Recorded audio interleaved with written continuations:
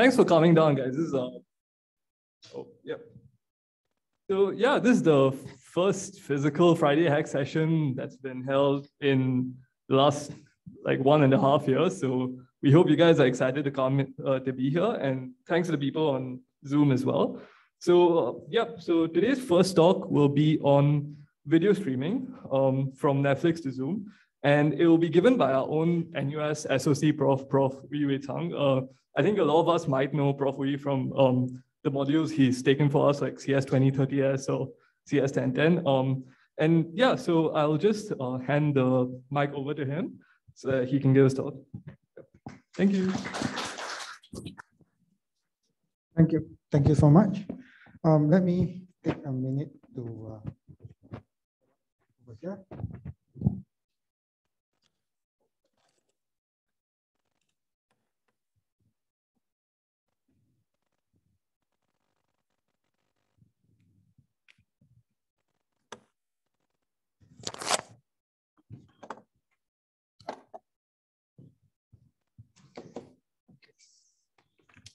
Long enough.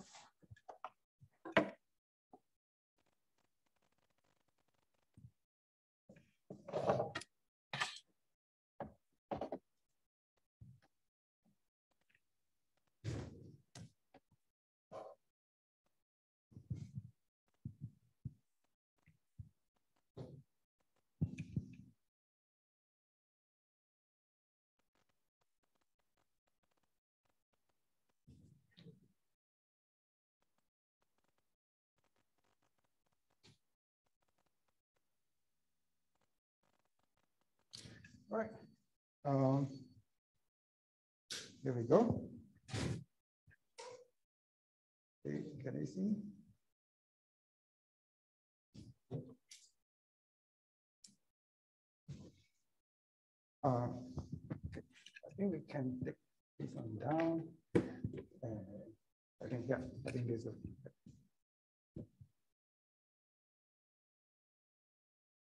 All right, so good evening, everyone. Very happy to be here. Thank you for inviting me to come and give this Friday Hacks talk. So the title of my talk is From Netflix to Zoom. I want to start with a disclaimer, right? Netflix and Zoom didn't pay me to do this. I don't own any Netflix or Zoom stocks. Right. In fact, I paid Netflix and NUS paid Zoom, right, to use your services. But when I come up with the talk title, I thought I should call it from video on demand to video conferencing, demystifying video streaming. But it's just too long. It doesn't have the right rings to it. Okay, so I'll just call it from Netflix to Zoom. Now a little bit more about myself. For those of you who don't know me, I'm an associate professor in computer science. And I've been with NUS since 1992. I joined as an undergraduate then. And interestingly, when I was a student, I'm part of something called NUSLib. And it was like NUS hackers in the old days. There's a few of us, we write interesting tools, utilities, libraries, and then we go and bug the system administrators. Please install this in the Unix or in the VAX system so that all the students can use our tools. Okay? So it's kind of like a small band of hackers back in those days. So I have taught several modules. So as you know, I taught 1010, 2030S. I also taught CS 1020 before, which is like your CS 2040 divided by 2. Right? It's also a data structure course. I taught networking, OS, advanced networking, and so on. And my research is in interactive multimedia systems, which include things like video streaming, network virtual environments, and as a side hobby, I work with students, we build some AI systems or applications. So when I got the invitation to give a talk, the email said, I can talk about anything that I'm passionate about. And I think a little bit, they say, hey, I know about video streaming, and we've been using video streaming daily now, right? So why don't I tell you a little bit more about this? So here we are today. So before I continue, so this is all right. Before I continue, maybe can I see a show of hand? How many of you have taken CS2105? 1, 2. All right. So about half, right? So in my talk description, I promise that I will give a very brief introduction to some networking, because we need to have some basic understanding before I talk about video streaming. So this is like CS2105 highly simplified into one slide. So we have two hosts, two machines, two computers, and they are connected over the network. And we say that they are connected by a link. Now, this is highly simplified, of course, but conceptually, they are connected by a link, and then they can then talk to each other. And they talk to each other by sending packets. Right? So packets are like small batches of 1 and 0s that they send to each other. And they have to follow certain protocols, just like us humans, when we talk to each other, we follow certain rules, like we say, hello, can you hear me? Can you see my screen? And people will say yes or no, right? So there are certain protocols that we follow. Now, a packet will take some time as it travels through the link or through the network to reach the destination. And there are two factors, or 205 people know there are 3, but I throw away one. So there are 2 factors that affect how long this packet will take to reach the destination. So the first is how fast the host can send, right? How fast the host can send. And second is that how long it takes for the packets to travel. So you can think of this like, let's take an MRT, right? So when you take the MRT, there are one factor is that how long does it take for you to enter the train, right? So that's like the first one, the transmission rate.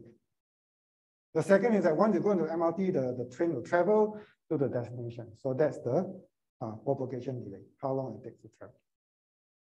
Now you imagine that if your MRT has lots of doors, like what we have now, then the transmission rate is higher because you have multiple doors, people can get in and off the train quickly. In certain situations, let's say you think about, let's say, airplane, right? Airplane, you only have one door, right? So your MRT only has one door, people will queue up, have a long queue, the door open, and then people takes time to enter the train, right? So that is if you have very small transmission rate. So these 2 factors affect how long it takes to travel. And it depends on how fast the host can send, depends on the link itself, and also depends on how much money you pay ISP and so on and so on. How long it takes for the packet to travel, the propagation delay, depends on the distance, right? So the packets will travel by speed of light or speed of electron. And so the higher the distance or the further apart the 2 hosts, the longer the time it takes. All right. Our final point is that there are 2 protocols that we use to send things between 2 hosts. There's a TCP and there's UDP. Now, TCP is reliable. Whatever you send is guaranteed that you'll reach the other side, whereas UDP is not. And we will look at these 2 later.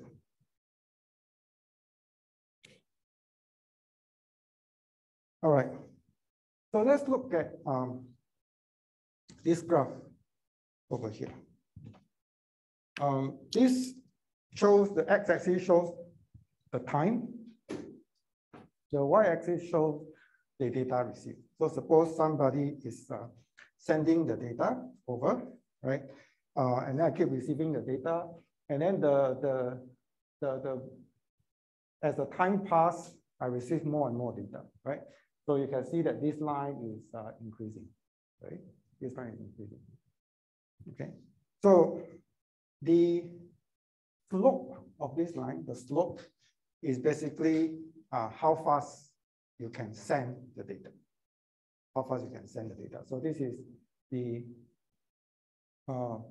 basically the rate, the transmission rate, or the throughput, how many bytes you can receive per second. Okay. So we'll come back to this a few times. Okay. Now, this is another picture that shows the sender is sending a bunch of stuff to the receiver. And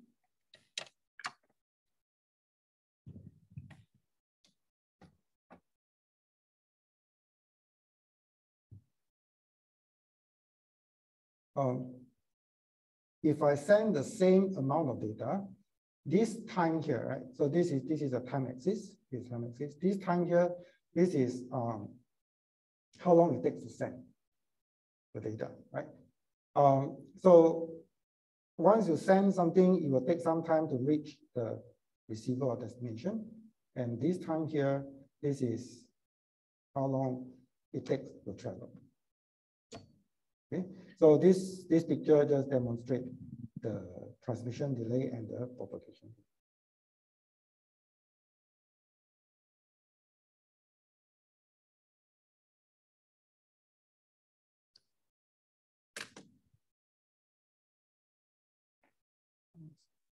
Okay, so now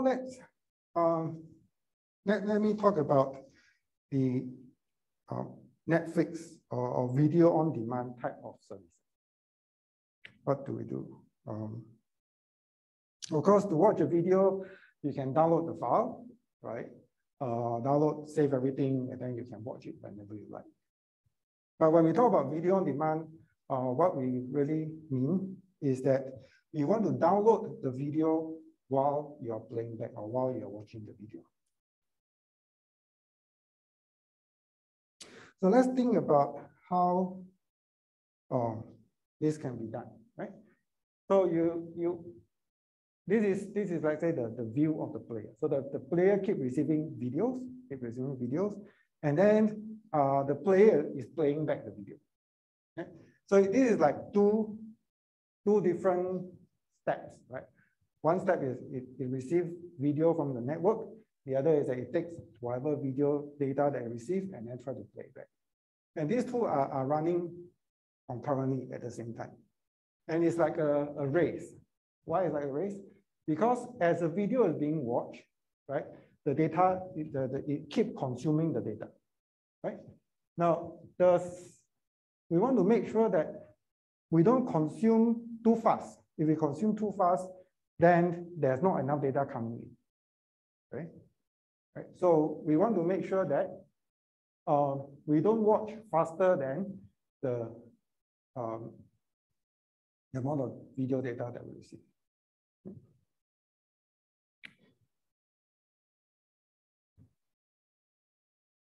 So what is this video data that I talked about?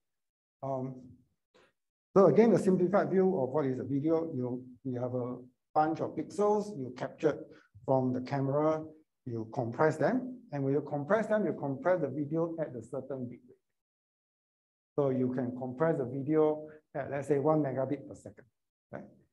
So this means that 1 second of video, 1 second of video file or video content, video clip takes about 1 megabit. Right? So you can encode with different bit rate. And of course, the higher the bit rate means that you use more bits to represent the data, and therefore you have better quality. The picture is clearer, more details, and so on. Right? So higher bit rate, better quality.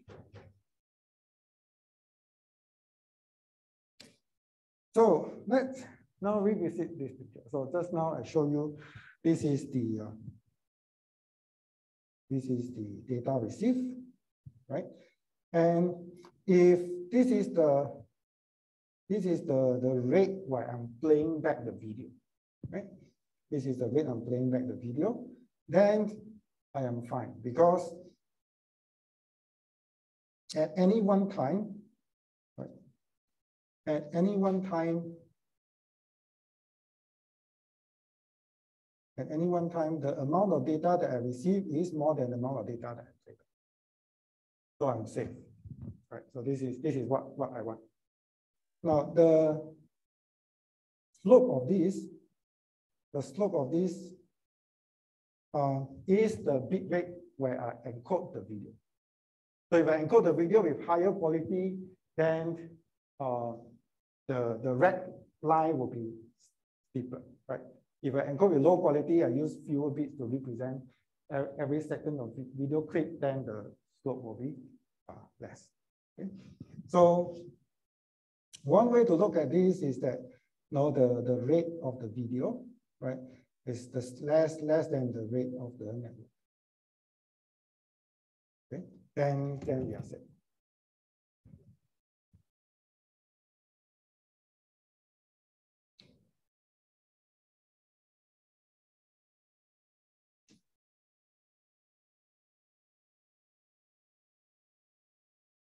Okay. Now this is the other situation. Now if I'm greedy, I want better quality video, right? So I encode or I ask for video with highest quality or higher quality, the line will be steeper. And in this case, I can never play back because I always need more bits to play back than the amount of data that I receive. Okay? So what can we do in this situation? Right? So what I can do is I can shift this line. I can shift this line, right? So that my red line now falls below the black line. Okay. So remember, red line is I'm playing back the video. The black line is the data that I receive. So I can this, right? I can do this, right? So this, what this means is that if I want a higher quality video, I can still do it by waiting at the beginning, right? So I click the video, I click play, but the video doesn't play immediately, right?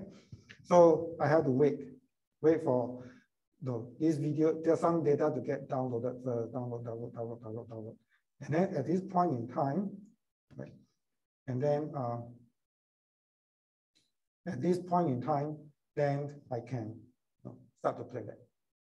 And if I start playing back this time, I make sure that my red line falls below the black line, so I'm okay. Okay. So this is what we call initial buffering. As you use YouTube or you do something else, sometimes you click play, it doesn't start playing immediately. It will start playing after some time, and this is the reason. Right? This is where you have to wait for the video to play back. Now, sometimes you sort of you didn't buffer enough, or you didn't wait long enough. Right?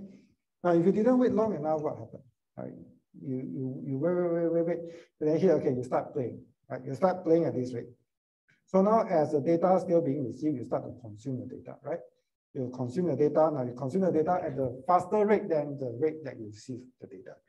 So after some time, your red line will hit the black line. What does this mean? This means that you run out of data to play already, right?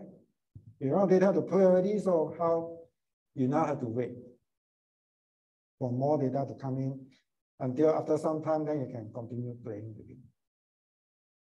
Okay, so well, just now I said this is like initial buffering. This is what I call rebuffering. So sometimes you watch a video and then you watch halfway and then it stop, pause, and then you see this thing spinning, and then continue again. Okay, so this is what happened. So we want the red line to always stay below the black line. But why would this happen, you might ask, right?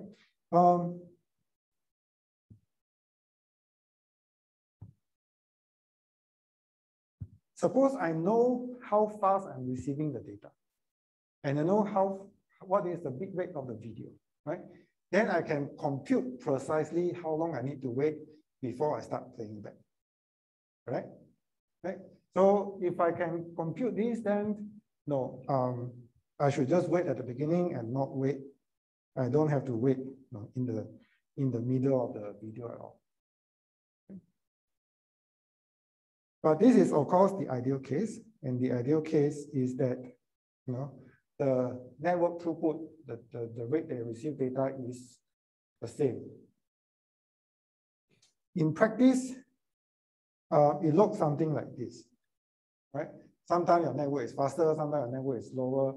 So maybe somebody else started another connection, and then you have to share your Wi-Fi bandwidth with somebody else, and so on and so on. So there are many reasons, but no, your network throughput is never constant. It always goes up and down. And when it goes up and down, it becomes very difficult now to estimate how long you need to wait at the beginning. Okay?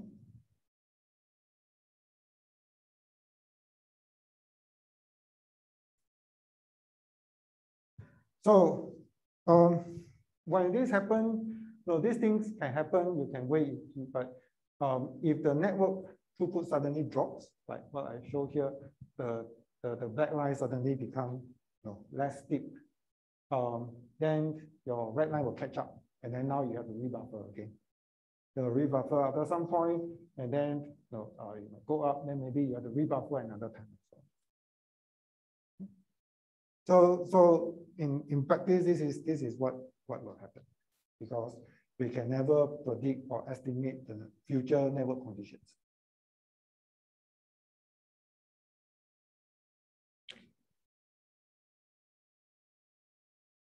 So how do we solve this problem? Now, there is a standard called the MPEG-dash protocol for video streaming. And this is a protocol that's used by all the major network, all the major video streaming companies like YouTube, Netflix, Apple, and so on. Now, they might use something slightly different protocol and so on, but the principles behind are all the same, right? Which I'm going to tell you about this. So what is DASH? So DASH stands for Dynamic Adaptive Streaming over HTTP. So let's take this apart, right? So streaming, we know, right? Streaming is you watch or you download. Let's look at over HTTP.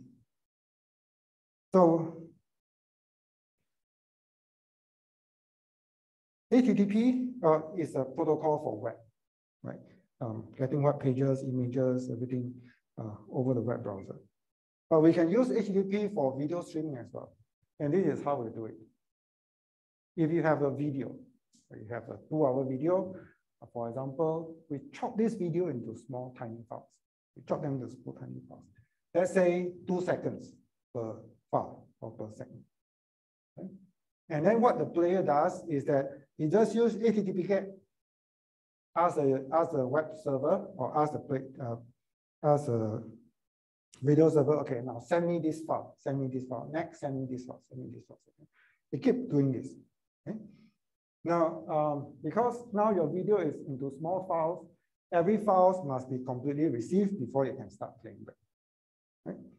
But this is essentially how we do video streaming over HTTP.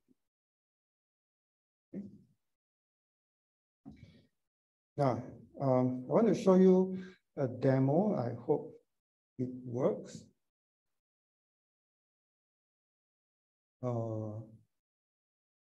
Okay. Now, this is Netflix, and I show the window over here. Let me move this one up so that you can see. Okay, I'm going to play a video. Don't worry, I checked, this is a Creative Commons license, so I'm not violating any rule here.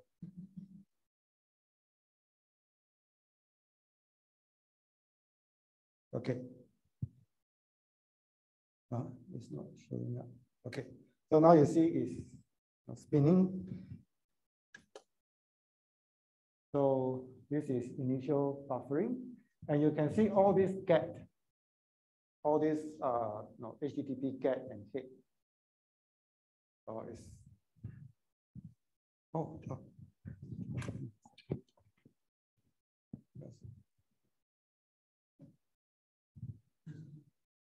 I forgot to switch that back. Okay, let me show you the network condition first.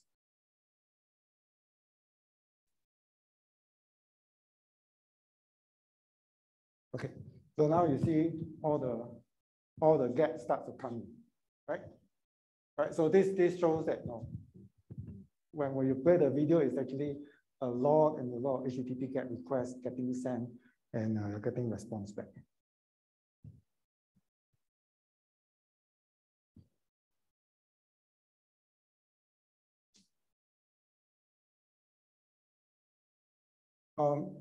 Since I'm here, I might as well show you this.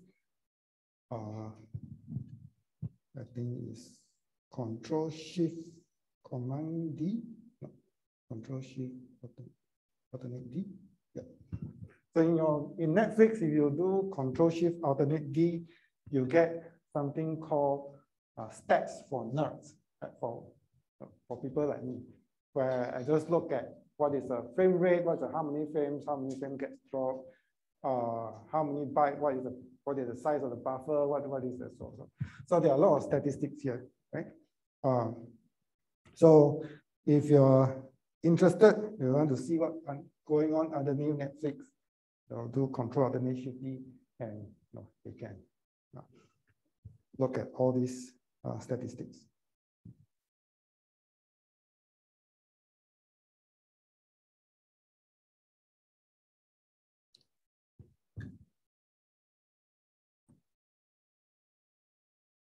Okay, let me now switch back to this. Okay, so I talk about over HTTP, right? So now let me talk about the first term, which is dynamic. So what is dynamic about this? So by dynamic, what we mean is that not only you take the video, you chop into like 2-second segments, you actually encode each segments into different bit rate. Right? So let's say I take 2 seconds of this video and then I create multiple versions or multiple representations of this. The first one is highest quality, right? Maybe 2 megabit per second. Next one is 1 megabit per second, etc. Okay. And by doing this, we allow the players to download and play segments at different bit rate, or meaning different quality, at different time. Okay.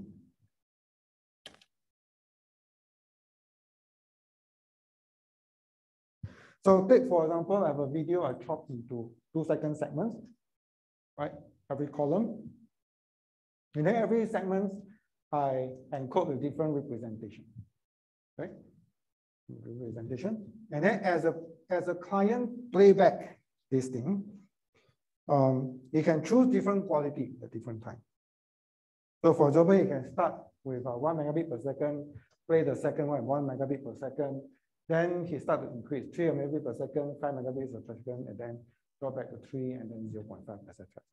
So you have this flexibility of choosing different segments at a different bit rate.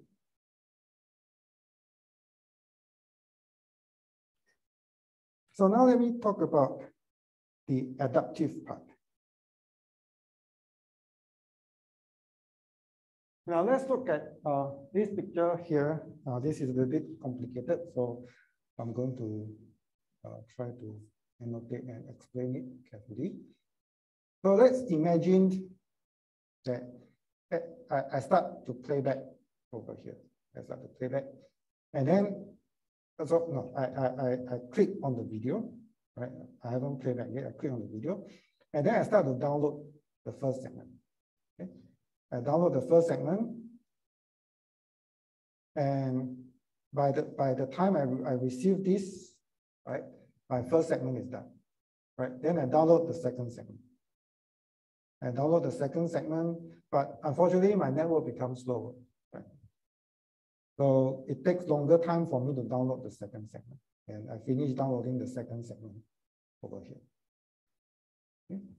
Now, based on the information available, maybe the player decides, okay, I want to start playing back the first segment over here. Right? So you start to play back the first segment. And so you start to consume the data until at this point, right? So remember, this is the amount of data for the first segment. So after this, I'm done with my first segment. And then now I will continue playing back the second segment. Okay. But the challenging point is, what should we do at this point? Now, just now, first one, I download this, second one I download here, but now I need to decide what to download, which representation to download. Okay. Now at this point, I have to decide, for example, I predict that my network will remain congested, right? I predict that my network will follow this dotted line in blue over here. Will follow this dotted line in blue over here. Right? And now I'm going to decide which representation I should download. Because the third representation is the third segment that I'm going to play, right? And if I decide wrongly, let's say if at this point, I decide I want to continue with the same representation, the same bit rate, the same quality, then I would follow this line over here. Right? I will follow this line over here. If I do that, then what happens? Right? As I start playing back the third segment, I would run out of data. Right? Because I wouldn't have received this third segment. I would receive this third segment only at this point, right? Because third segment takes this much amount of data, and I can only download this amount of data at this point in time. So I cannot play back the third segment if I do that. Then I mean I have to store. I have to have this spinning thing, right? So what I can do is now I downgrade my quality.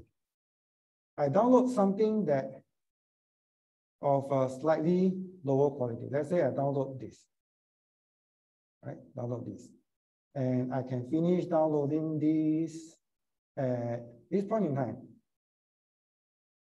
Oh, still not enough. Because after I play back my second segment, my third segment hasn't finished downloading yet. So still cannot. Right? Let's downgrade quality one more notch. Let's say I download this one, this quality, lowest quality, and this is the amount of data I need to download, and I can finish downloading this one at this point in time. Okay, so now this works because now I can download the third segment, which will finish downloading here, and then when I need to play the third segment, I can start playing over here. So this means this ensures that I can continuously play back my video without rebuffering. Okay. Any question?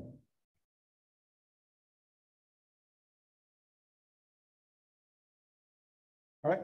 So long story short, you look at your network condition, you estimate what's going to happen in the future, and then you adjust which quality you want to play,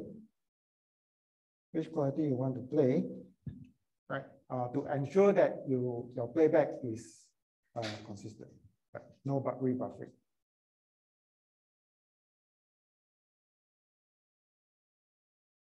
So this is the adaptive part. So dynamic adaptive.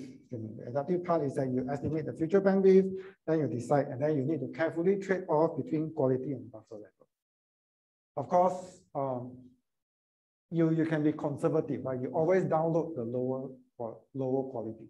You always download lower quality, then you ensure that your playback is very smooth, right? But then your as a viewer, you want something of higher quality. But you have higher quality, then this means that there's a danger that your playback will stop. You have rebuffering. So you have to carefully adjust between these two. Okay. Let me see if I can show you a demo here.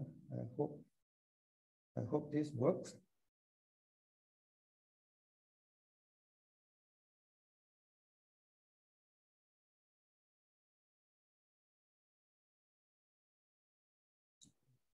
Network.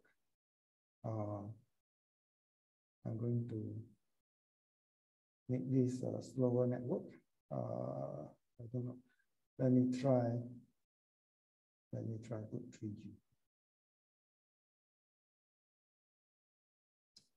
So you see this line here, the light gray, this is the video that has been downloaded, right? So this is like my gray line, right? This is like my gray line. My gray line until here already. This is my red line. This is where I have playback. Okay? So I can make Netflix panic a little bit. I jump the front here. Auto the bandwidth and now play. And what I'm hoping to see is lower quality video. Let me jump ahead a little bit.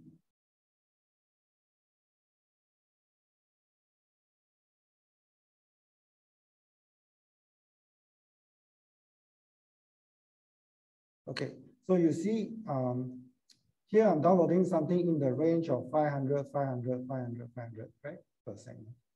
Here, you see it goes on to 100, 100, 100, 100, 60 something. So even though you don't clearly see the difference in quality, we are actually downloading lower quality video as I throttle the bandwidth. Okay.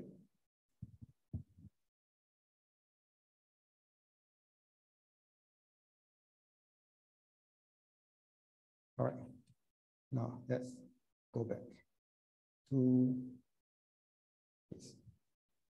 All right. So that's all I want to share about Netflix or video on demand. Now let's move on to the next application, which is video conferencing. Now, what's the difference between video conferencing and video on demand? For video on demand, your video is pre-recorded.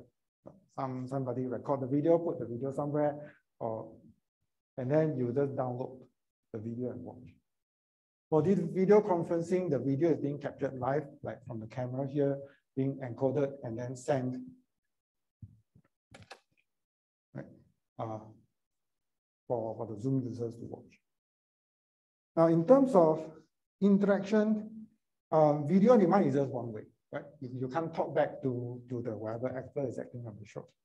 But video conferencing, usually you're in a meeting, you talk to each other. Okay? Now, when you talk to each other over the internet, there is a limit on the delay requirement. So people have studied this, that if I talk to you face to face, right? The delay is very small because it's at this speed of light. But if you go through the network and people start to increase this delay and study the effect, above a certain threshold, people will start to get annoyed by the delay. People will start to talk over each other. Right? It becomes not natural anymore. Okay? And that threshold is about 150 millisecond one way or 300 millisecond round trip. Whereas for watching video online, there's actually no delay requirement. You can maybe buffer for 5 seconds and then you can start playback, right? No issue. Now, in terms of packet losses for video on demand, we do it over HTTP, which runs over TCP, and so that's reliable. When you send something over HTTP, everything that you send will be received, right? Guaranteed. But when you do video conferencing, we are using something called UDP, and there's possibility of packet losses. Now, the last one that I list here is in terms of connections. When you do video on demand, you have one video server and multiple clients connecting to that, downloading video to watch. Whereas for video conferencing is you go from the client to the server and back to the client. Okay. So let me okay, let me turn off this.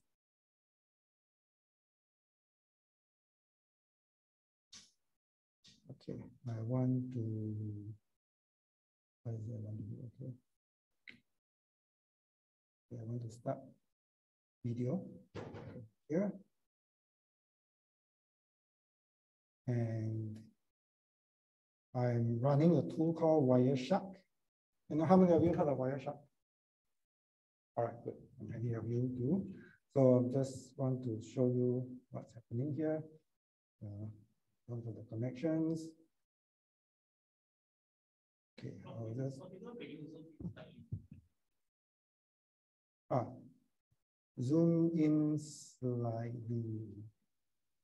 I really don't know how to do that. Anyone know the shortcut in Wireshark to increase the font size?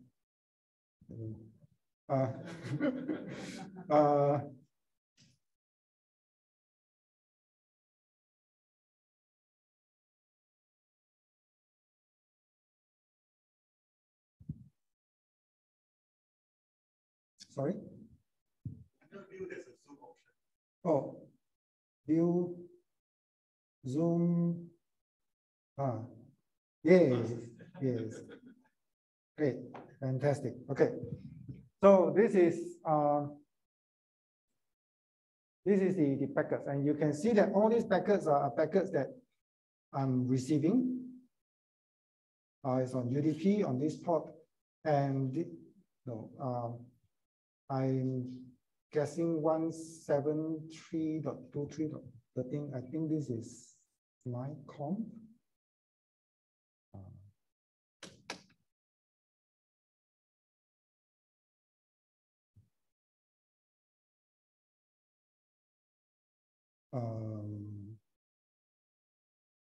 Forgot the command.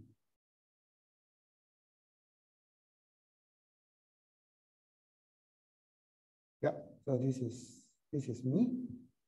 Okay, so which means that this thing here, 159.251.207.183. This is a Zoom server.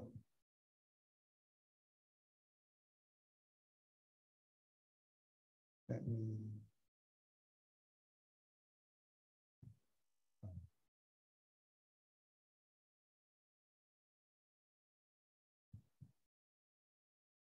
just show you who this node is. 198.251. 1. Dot.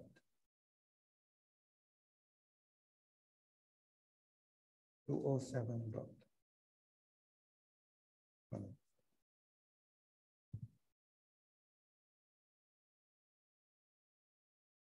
Okay. So this is let's zoom in as well. This is a server owned by Zoom, and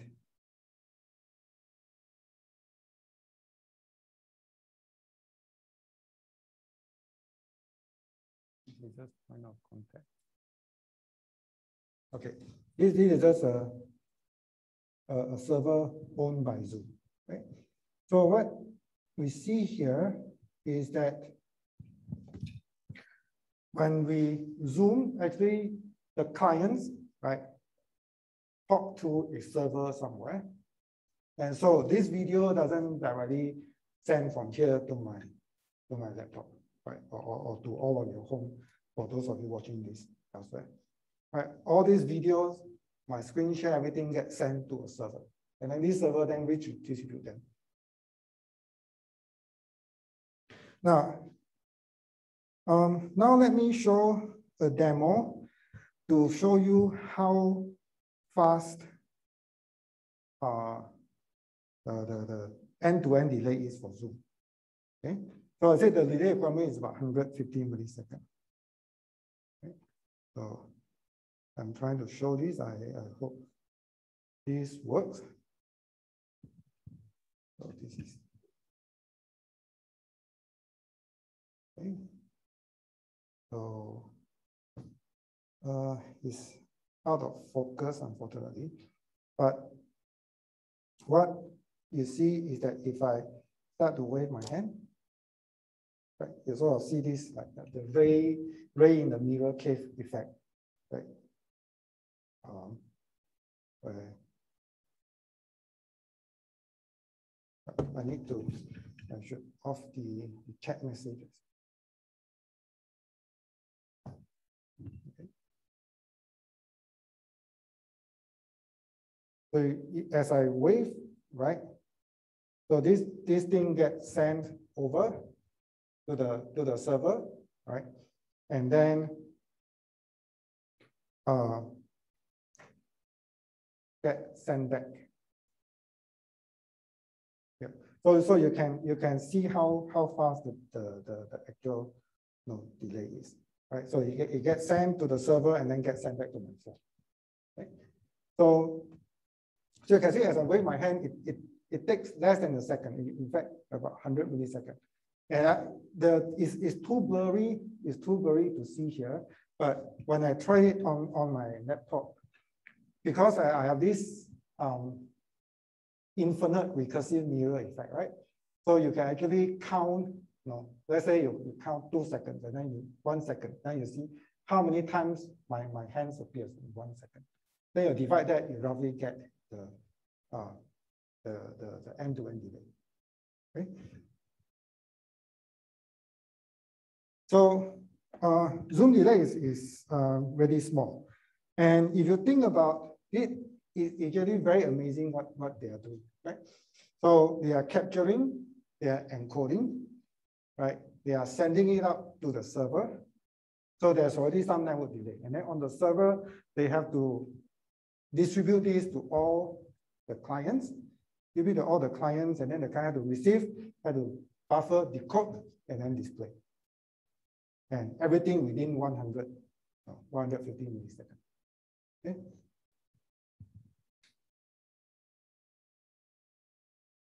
Now, how did they do it? Okay, I'll skip this. Now, how did they do it? Unfortunately, I don't know, because many of their protocols are proprietary. But what I can tell you is, if somebody built this with like open standards and open tools, this is what they would do. Okay. Now, unlike previously where we take the video, we chop in 2 seconds, right? We cannot wait for 2 seconds anymore. If you wait for 2 seconds, your delay is way over 100 milliseconds. So what we have to do is now we have to work at the frame level, every video frame. Right? Now, every video frame is then encoded into a series of packets.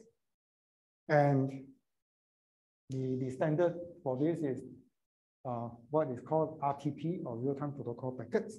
These packets get sent over UDP. Okay? And at the receiver side, again, I cannot afford to keep too much buffer. Right? Things that come in, I cannot wait in the buffer for too long. Packets come in, as soon as I get the video frame, I should be able to immediately decode and then display to keep the end-to-end delay small. Now, in the case of Zoom, or in the case of MPEG Dash, the client is the one that uses HTTP, right, to decide which representation to download, because all the videos are all pre-encoded into different quality.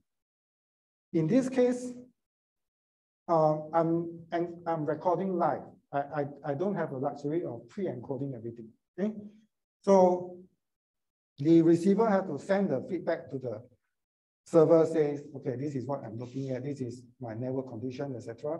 And then the server will then, on the fly, encode the video according to that requirement.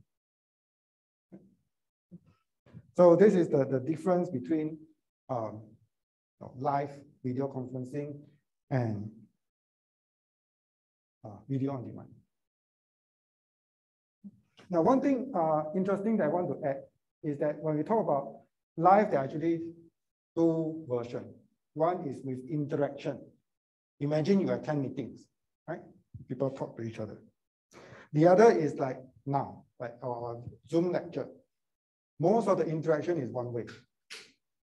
Right? So if most of the interaction is one way, the delay requirement is actually smaller. It's really larger. You don't need like all of these 100 milliseconds requirement. Okay? So just to show you there's subtle differences between like online lectures and online meetings in terms of requirement. Okay.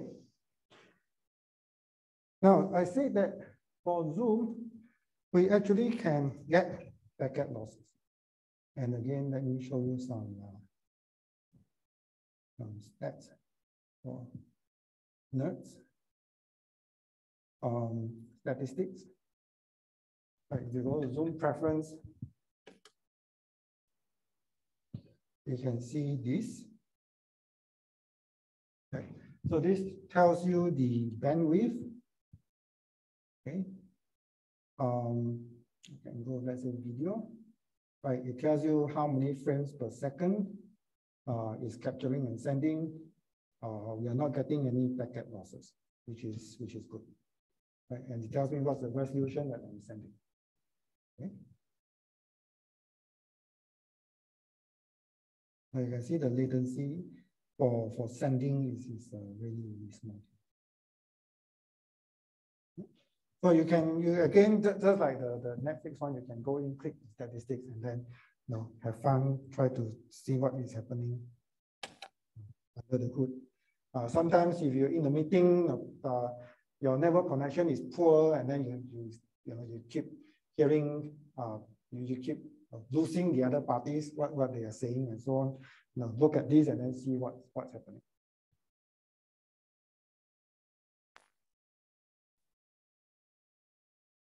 So how can we deal with packet losses?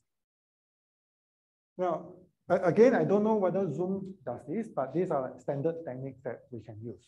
Right? One technique is called forward error correction. Now, normally when you send packet, let's say over TCP, right, it's reliable. So when the packet gets lost in the network, you just do retransmission. Basically, the receiver tells the sender, hey, I got everything, but I missed this packet. Please resend this to me. For live conferencing, we don't have a luxury to do that because our end-to-end latency is so small. Okay? So we cannot afford to request and then resend. So what we have to do is we have to deal with the losses ourselves at the receiver. But one way to do this is for the sender to send an extra packet. Okay? Extra packet. Now this extra packet is computed using some way. So one simple way is just to XOR. You take all your packets, right? You use XOR to compute this extra packet. And then in this case, I have 6, I compute 1, then I send this 6 plus this extra packet. If any of these 6 is lost, then you can use this XOR, you compute what is the bits in the packet that is lost. So you sort of recover. Right? You sort of recover that, and then now you can play that. Okay? So this is what you call forward error correction. As is that you predict that things, there will be an error, and then you send this extra packet so that the receiver can correct this. There are other more sophisticated one where even if you lost, let's say 3 out of 5, you can recover, but then that's more expensive, more overhead, and so on and so on. Another method is just to do error concealment. And I don't hear this a lot in Zoom, but if you do Teams or Skype, right? Sometimes you lost the audio of the other person, and then you sort of hear something that sort of fill in the gap in the audio, right? So that's what is called error concealment. So if you have some, let's say some audio signal here, and then there's some gap. So what they do is they do some signal analysis and then try to fill in this signal in between, which might not be the exact, but at least you don't hear like all the clicks and beeps that are annoying. Right? So this is another way we can deal with packet losses. Now, in the worst case, you cannot recover, cannot conceal, then you just lose what the other person is saying. Right? Then we just do error recovery at the human level. They say, can you please repeat that? Now, the other thing that we have to deal with for video conferencing is delay jitter. And for delay jitter, basically, is due to the fact that in network, when you send a packet, it might not take the same time to reach the destination. Because of congestions and so on, it might take longer. Okay? So in this example, right, you can see the sending rate is the same, but the propagation delay now becomes longer and longer. So if you're trying to keep your delay very short, and you encounter a situation where the packets that the other party sent hasn't arrived yet, then what should you do? What we can do is we try to catch up. We try to catch up by playing faster. Now for audio, it turned out that as we speak, there's actually a lot of gaps in between words or in between sentences. Right? It could be 1 second, 2 seconds. But this is enough for us to squeeze because we only need to squeeze down to 105 milliseconds. Right? So if there are like tiny breaks between our words, the player can actually squeeze, like throw away the gap and then play back the next sentence, play back the next word earlier. Right? So to sort of try to catch up. For video, is frame by frame, and you can again try to play back the frame faster to try to catch up the delay. Try to keep the delay back to the threshold again. And sometimes you see this, you do conferencing with somebody, and then suddenly it freeze, and then suddenly you like move very fast. Right? So this is what happens. All right, so this is the final thing I want to mention. The interesting thing about video conferencing things at Zoom is that it's capturing one video, but then different people will view it differently, right? So you might have a big monitor, or you might watch it on your phone, or you might, let's say my lecture students don't want to see my face, they just want to see their friends, they can switch to gallery view, right? So everyone can have can view the video at different quality. Now, then the question is, what quality of video should this user send? Now, of course, you can say, okay, I take the maximum, right? There's somebody who wants to watch the video in high resolution. I just encode high resolution, send it to everyone. Now, this is actually a waste of bandwidth because for this user is good. For this, then you'll be receiving so many video in high quality, and it's going to congest up the network. Or another way is that let the sender send 3 copies of the video, right? They send one that's high resolution, send one that's medium resolution, send one that's low resolution. All right. So that's okay, but now the sender has to send more data. And the key point is that if you look at the content of this video, they are a lot of repetition. Okay? So to be more efficient, we can reduce this repetition as we reduce this repetition with some clever techniques. So this is a technique called scalable video. Scalable video. And what we do here is that we take the video and then we compress it in multiple bit rates, just like before, right? But now instead of multiple files, I just have one file. But I just encode the information differently. I encode it into, in this case, into what we call layers, 3 layers. The base layer has a lowest quality, right? And then to encode something with medium quality, I don't just encode this independently. I encode the extra information that I need to go from base layer to this. Right? So one simple way to think of this is the following. You take this base layer, you scale up the quality, right? Then you take the difference with this one, and then you send a diff, right? So with the base layer plus the diff, then you can reconstruct this.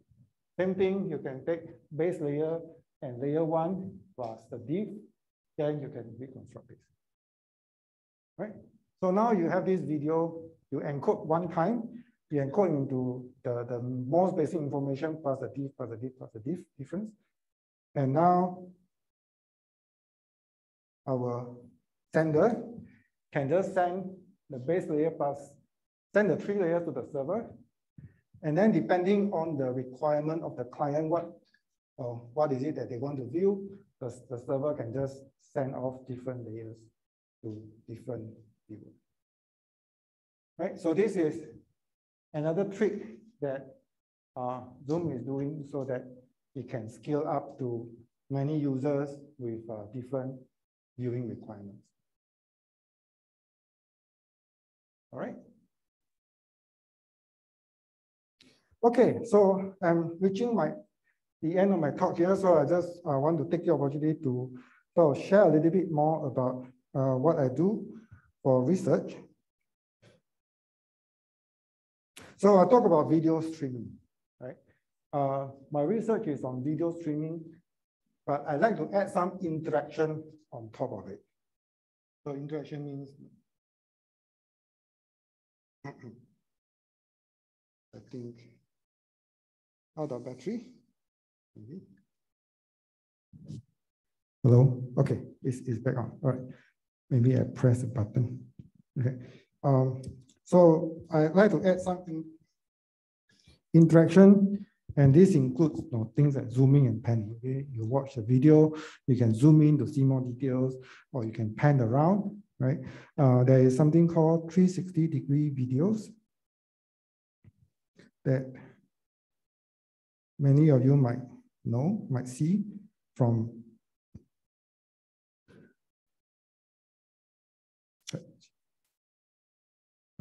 okay, just a second.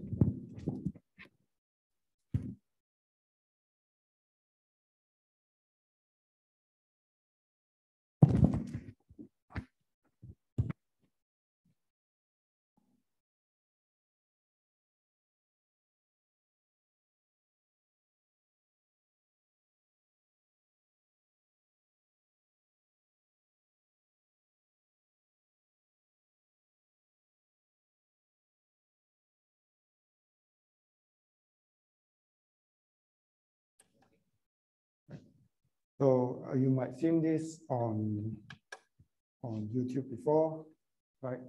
So you can play the video. Let me start playing again from the beginning, right? So this is real video, right? I hope none of you are scared of heights. right? So you can turn around, so you can zoom and pan. So this is 360-degree videos. And you can watch this on the desktop, or you can put it onto the head-mounted display and move your head. Okay? Another example is like something like this, where you can record the video, and then as the video is playing, you can sort of change the viewpoint a little bit, right? Look at what is behind this welder, for example, right? So you can do something like this, right? So something to add more dimensions to just flat 2D videos and user can interact. So that's something that I'm working on for my research. So how do you stream this? How do you compress? How do you handle interaction with multiple users and so on and so on? All right. So I guess that concludes my presentation. And I'll be happy to take any questions that you have. Yes, yeah.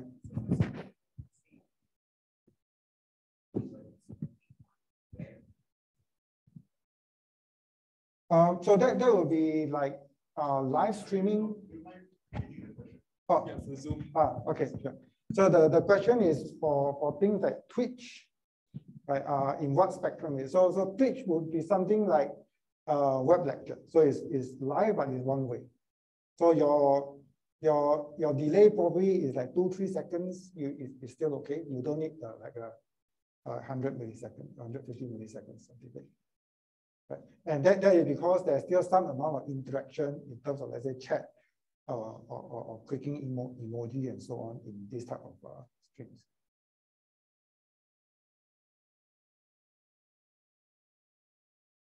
If there's any other questions, we can just pass you the mic.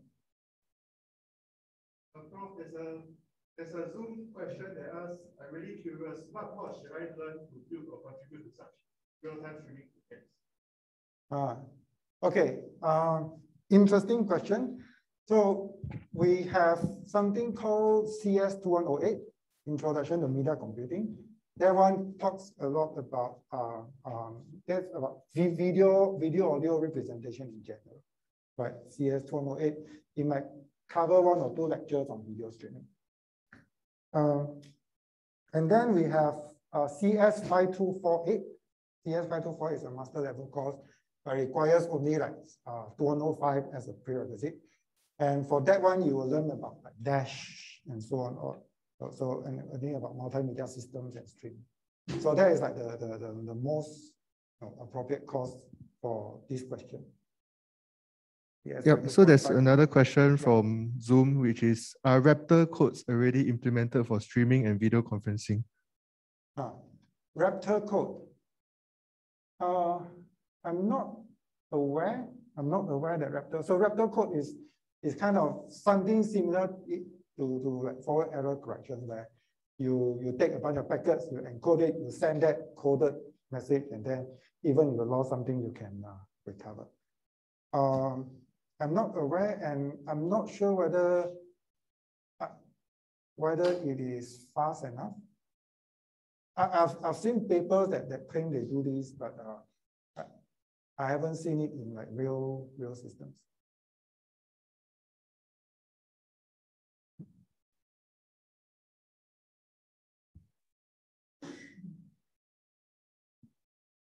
Yeah.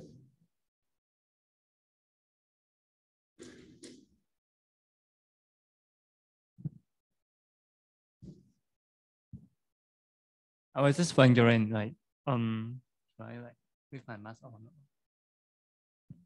So I was just wondering, like, if Zoom is communicating through like UDP protocol, then it is not end-to-end encrypted, right? Then everyone in the same Wi-Fi network can see what is going on in the Zoom. Okay. Zoom encryption is so UDP is just the network, the transport layer protocol.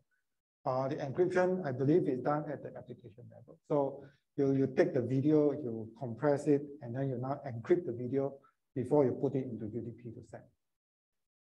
Okay. Now, one thing, so go ahead. So it is not HTTPS, but it's still SSL. Sorry, I didn't get a question. So it is not HTTPS, but it is still SSL, is it? HTTPS. Okay, for Zoom, the demo that I show is actually running over UDP, not HTTP. Actually, I want to add that UDP doesn't work for all the networks. So for example, some firewall might block UDP packets, right? Our network doesn't, as you see, but some company, they block UDP packets and so on. So Zoom actually has actually a lot of applications, has some sophisticated way to decide what protocol to use, basically. So they can choose UDP, which is faster. If UDP doesn't work, they might have to switch back to TCP. Right? If TCP certain port is blocked, they might go to HTTP. Right? HTTP go through every port. Right? So they might do switch between different protocols. But of course, at certain cost, like if you go HTTP, then you will be more overhead. But for encryption, I believe is done all at the application level. Yeah, Prof, just one last question before we end your section of the talk. So there's a question on Zoom that asks, what's your take on neural codecs? Good question. Neural codec. So neural codec is basically you try to encode the video using neural network.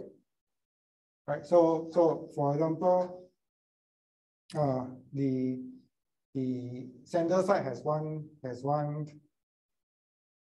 network. The network is not computer network, neural network. The decoder side has one network. You push in the video, you outcome a feature vector, then you send this feature vector across. On the other side, you just take this feature vector, you generate back the video or generate back the image. Right. So that's the neural codec. Now, what's my take on it?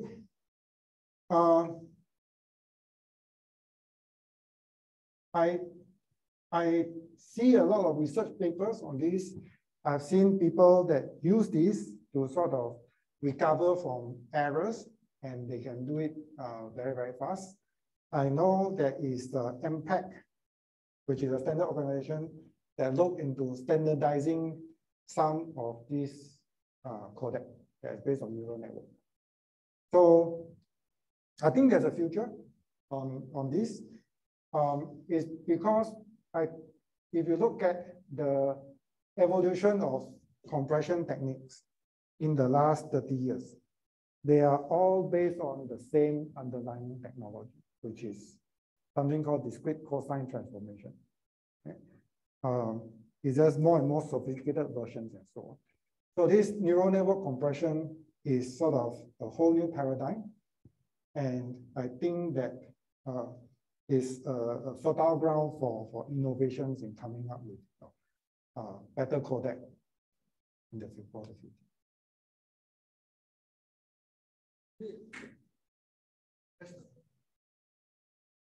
Hello. Yeah. Hi guys. Thanks, Prof, for the talk. And thanks guys for the questions. And yeah, we'll be concluding this part of the session now. So thanks everyone. We'll be so we'll be taking like a 3 minutes break while Omar, our next speaker, sets up on Zoom. So unfortunately, Omar was unable to come down physically today due to some issues that he had to address. So he'll be joining us via Zoom. For the people at the physical venue, we'll be playing it on here. Yeah, so Omar will just be setting up in a few minutes. So if you guys need to use the washroom or anything, please feel free. All right, thank you everyone, and thank you for having me. I'll just go.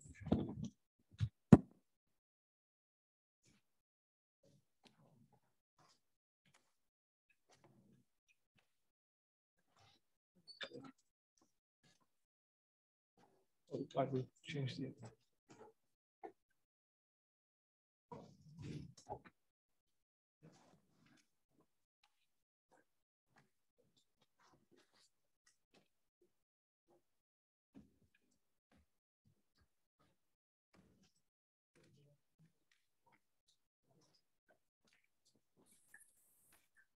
Hey guys, can you hear me? Yeah. Great.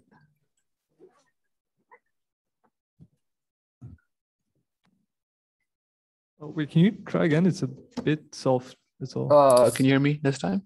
Yeah. Okay, that's great. Yes. That's great. 1, 2, 3. Just let me know if it's too soft. I'll Okay. shout. Okay. That's good. That's good. All right. Great.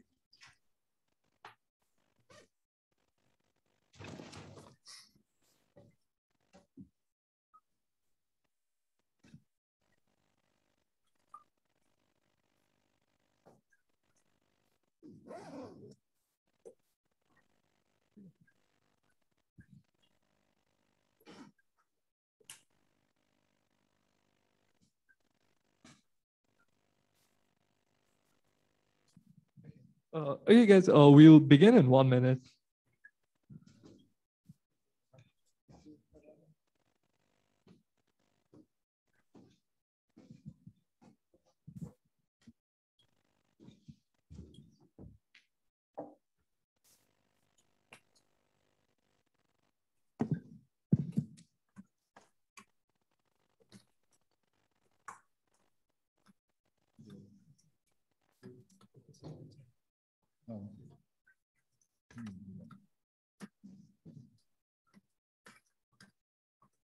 Okay, I think we're ready to start now. Omar, so All right. okay, so let me just briefly introduce the session. So this talk will be by Omar. He's a core team alumnus. He's given a lot of talks at Friday Hacks and Engineers.sg before, and he is currently the lead engineer at Booyah. So I've had the pleasure of working with him before. He's a great person, gives great talks. So yeah, I'm really excited for this talk. Yeah, thanks a lot, Jivesh. Those of you who don't know, Jivesh is also a pretty great intern. He was working quite closely with me on the video stuff, actually. So before I begin, I'm just introduce myself briefly. So my name is Omar. As Jivesh mentioned, I'm the engineering lead for the Booyah project. Those of you who don't know what Booyah is, I'll just give you guys a very, just show you guys what it is. Basically, it's a live streaming platform that we are building. So it might look similar. So it looks like Twitch. So it is basically quite similar to Twitch. It's a live streaming platform designed for mobile games, with mobile games primarily. So we also have mobile app. We also have a mobile app. It's kind of the motivation for this product comes from Free Fire, which is a game that Garena publishes. So a lot of the streaming content is from Free Fire, and we're expanding to other kinds of content as well. We launched this project last year. In 2020, and since then we've seen some pretty good growth. Right now, we are primarily in markets like Brazil, Latin America, Middle East, India, and Vietnam, Indonesia. Actually, in Brazil, we are after YouTube, we are the second highest in terms of CCU for Free Fire streams, at least. So it's a project that's growing quite fast. And just like before I go on any further, we are hiring. So we are hiring for interns, we are hiring for full-timers. So if you guys find any of this stuff interesting or anything that the prof talked about interesting, that would be super good, because that's exactly the kind of problems that we deal with. I think Jivesh will share, might share some experiences with you guys, but basically he dealt with a similar player issue where how do you recover from player errors, for example. So if you're interested in video or video streaming at all, or how does Twitch do streaming, or how do you do low latency live streaming versus, or how do you optimize for these things, this is this is the perfect kind of place for you to join, because that's what we're building from scratch. Okay, I'm gonna jump to the talk now. So today's talk isn't gonna be that much about live streaming. Prof did a really good job of covering pretty much a very wide landscape of especially the theoreticals. So what I'm going to focus more about is a slightly different topic, which is more about observability. And this is a more broader topic. It applies to software engineering in general. So, and especially in production systems. So when you're dealing with production fires, this is the thing that'll save you or not save you if you don't do it right. So what do I mean by that, right? So I'm going to ask you guys a question first, which is, how do you debug in production, right?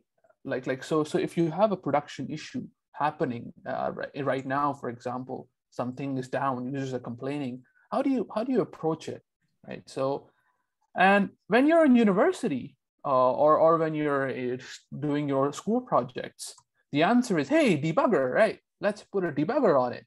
And that makes sense. The problem is that debuggers don't really work for production, right? So if you're working on a client-side application, debuggers can only be attached to devices you own, right? And and you can only reproduce bugs. You can only use it to fix bugs that you can reproduce on your device, and which is sadly a very small minority of bugs that are actually out there in the wild, right? So that means, like, judging a debugger, if you can't reproduce something, you won't be able to fix it, and you can't just tell your customers that, oh, I can't reproduce it, so sorry, F off. Right? We can't do that, right? We have to solve problems for customers, no matter, or for users, no matter we can reproduce them or not. So, like, some examples of this, like some stories, right? So we might have some old Android versions running on some very old OEMs or very old like Android devices, which do funky things in the kernel that may not make certain hardware components available, for example. So that particular issue only occurs on that particular device, shipped in a particular region, shipped, like, let's say in Brazil, they might have some Samsung model that has a weird video codec, for example, and that can't play back videos that are coded with H.264 level 5, for example. And so these kind of issues, they're very, very hard to debug. How do you even know, how do you even find them, right? Similarly, another interesting issue that we've faced before, you might have, if you have a website, for example, and you want to put your website inside a mobile web page, and you want to put it in a web view, like inside another app, like Facebook or Google or Facebook or YouTube or whatever, or like those applications might do weird things with the web view, and that may cause some problems. But a general, broader philosophical problem with this approach is that, with debuggers especially, is that using a debugger can impact the result. So especially if you have something that's timing sensitive. So debuggers are actually quite heavy. If you think about how a debugger works, normally they do a bunch of runtime hacks to be able to trap instructions so that you can pause the state and stop everything where it is, and then you can look at variables and whatnot. All this requires requires a certain runtime, which is going to be quite different from your production runtime, and therefore you can't reproduce issues that only happen in production using a debugger. Especially on client, especially like less true on client side, but even more so true on server side. So if you're working on server side where performance is critical, you can't just put a debugger on a server, right? Because that server has to handle traffic. So debuggers have a huge performance hit. So if you have tens of thousands of servers, isolating the problem to one machine or one process is not that simple. We have thousands of servers running, and if you want to, let's say if a problem is happening, how do you even find which server it is that you want to debug? Similarly, the problem that you're facing may not be, it might be due to some middleware, or it might be due to some database, Redis, a cache, a message queue, whatever, some external dependency, and you might not have control of it at all. So so because of all these things, just using you can't just simply use a debugger, basically, right? So what do you do next? It's quite simple. It's the good old way, right? So you just use printf. So you printf debugging, right? So the key idea is that logs are an engineer's best friend, right? So, and the way I think about it is a log is a snapshot of your internal state over time, right? So if you do your logging well, you have a history of what your state looked like, and with that you can piece together the story of what went wrong. So logging is absolutely critical to finding issues, and you as an engineer, especially working on production systems, it is very, very important to work with a good logging library or framework to make sure that we are doing logging correctly. This usually means having things like log levels, so debug, info, warning, etc. So you can filter out messages based on the log level that you're interested in. The log messages should be structured, should be easy to parse, especially true for server side, because if you want to be able to query logs in a nice way, you will want to structure them. Usually we structure them as JSON messages, for example, so that we can do more advanced queries later on. And obviously, ultimately, logging must be performant. if you have millions of log messages being produced every few minutes, like you don't want this to be slow. This by itself can become a bottleneck. So given that, right, so if we think about logs in that way, how can we achieve logging in a kind of scalable way, especially on server side? So because imagine if you are logging to std out or you're logging to a file, this obviously cannot scale, right? If you have, once again, hundreds or thousands of machines and you're just storing logs locally, it's going to be super hard for you to find any issue. First, you have to find the machine that had the problem. That'll take a while. By the time you locate the machine, then you can go to the machine and then you say, oh, okay, let me search for this log. Or you might need to do an ON search through all the machines to find, which machine had the problem. So this obviously won't work either. You need a centralized mechanism to be able to search logs efficiently. And ideally, it would be great if you could analyze logs. So for example, if you could have a histogram, right? You search for a log message, you could have a histogram of the occurrences of this over time, for example. That way you can think about, you can find patterns, and then that'll help you solve problems. So given all these requirements, how do we build a system that helps us do this, right? And one of the things that we use in production is this thing called ELK. ELK stands for Elasticsearch, Logstash, and Kibana, or ELK. You can see the cute elks here because of that. So they call it the ELK stack. Cute joke there. But so we normally use this setup, and let me just explain briefly what this is about. So the general idea inside this whole setup is you use a message queue or something to send log messages from different servers, and then you combine them together in the centralized ELK cluster. That's the key idea, right? So what you need is a strong message queue mechanism that provides you production level guarantees that your messages will be sent at a certain guarantee. And what we normally use in production is this thing called Kafka. So Kafka is a very industry standard message queue implementation. What will happen is each server will actually send Kafka messages to a Kafka cluster. So these are producers, and then the ELK cluster will kind of consume those messages from that Kafka cluster. Okay, so very small diversion. I'm going to just introduce Kafka slightly because some of you may not be familiar with it. But basically, brief diversion into Apache Kafka. So Kafka is this message queue system, like I mentioned, and the key concepts inside Kafka are you have this concept of a producer, a consumer. So a producer will produce messages and you can queue them inside. A consumer will consume the messages from the producers to basically then use them later on downstream.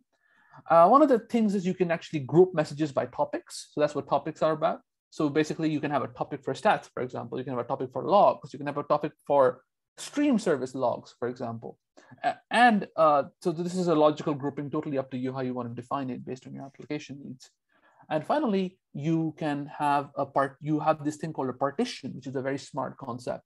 So the way Kafka is able to scale so well and provide these guarantees is because it has this idea of partitions, where actually we'll partition these queues across multiple machines. So we can scale Kafka horizontally by adding more machines. So if we need to support a much larger message throughput, we just add more machines, and the partitions will balance over those machines basically. So for example, in this example, let's say you have a client 1, which is a phone, and your client 2, which is a car in this case, which is cool. And what you want to do is you want to send messages in these different queues. They may go in different partitions. So if you have certain guarantees, you can kind of have some say in which partition you will go. If you don't have certain guarantees and you're okay with messages not being strictly ordered, Kafka will do the partitioning for you. And this is a pretty nice and scalable implementation, and it helps kind of. So we use it a lot. We use it for a lot of different use cases internally. We use it for stats, we use it for logging, we use it for a bunch of different things, including things like DB bin log parsing to do cache invalidation, etc. So it's quite a fascinating thing, and it's very heavily used in the industry. Okay, so if you guys want to learn more about Kafka, there is this very cute comic book that this guy came up with. So so whenever I read about Kafka, I always get confused about what does what. And this nice comic strip helps me to remember. So if you like cute animals like otters, just you can go here and give this link a try. So this is a very gentle introduction to Kafka. Just search for Kafka gently down the stream. You'll see it, and this will give you a much better understanding than what I have been able to give. So this is a sample. This is a sample of the explanation. So they explain things in terms of otters and a family of otters. But anyways, I recommend reading this if you guys want more information on Kafka. Okay, right. Moving on. So then after you have your Kafka thing, right? So you have your message queue implementation and you're able to send messages to Kafka. Then what you need is you need a centralized ELK cluster to actually handle all these messages and be able to use them, right? So what ELK does for you is, and the primary components in ELK are this thing that handles the ingest, this log stash thing that basically enriches your logs. These two are not that important. The main important thing inside ELK cluster is actually Elasticsearch. So Elasticsearch is this very fascinating project that does very efficient text search at scale. And we use it quite heavily for logging and several other use cases. So we have this Elasticsearch cluster over here that will actually take all these messages. It'll store them efficiently and index them so you can search them quickly. And then finally, you'll have this front end called Kibana where you can actually query and do your queries. So I'll show you guys, like this will all become a bit more clearer in a bit. So Elasticsearch, like I mentioned, is this distributed and search and analytics engine. And under the hood, it uses this thing called Lucene, which is just kind of an old project. It's designed for full text search, basically. So the key idea in Elasticsearch is it will consume JSON documents. So these JSON documents could be, like I mentioned, log messages or whatever, any JSON data structure, basically. And based on those data structure, the documents, it will actually produce these indexes, which is what makes the searching fast. So it provides you a REST API where you can actually call a simple REST HTTP API, and you can actually do fairly complex queries, which will run very, very fast. Remember, text search is actually quite slow, can be quite slow if you don't index it correctly. And this is the hard problem that Elasticsearch solves quite well, and especially at scale. So Elasticsearch, the key difference between Elasticsearch and Lucene is Elasticsearch is basically distributed Lucene, and it's highly available. And this is something that we've experienced in production. So we had this interesting problem where we have a pretty big Elasticsearch cluster with I think 20 nodes. One of the nodes had a networking issue. And what happened was we thought our search feature went down for a little while, but then it recovered by itself because Elasticsearch can do recovery by itself. Basically, the nodes will do an election, they'll elect a new leader, and then they'll do some transfer, and they'll transfer the data that was lost over. They have this thing called shards, etc. that I'm not going to dig too deep about, but it's a fascinating project, and I recommend you guys to dig deeper into it. Okay, finally, so this is the front end, right? So finally we come to the place where we can finally read our logs. So this is what Kibana looks like. Kibana is this web project that allows you to do queries on your logs. So for example, here I'm doing a query for all the 500s that happened in the last few minutes, for example. And here basically you can construct they have a query language that can do fairly sophisticated queries, which is quite awesome. And not only that, you can see, obviously you can see the histograms and stuff, which is quite nice.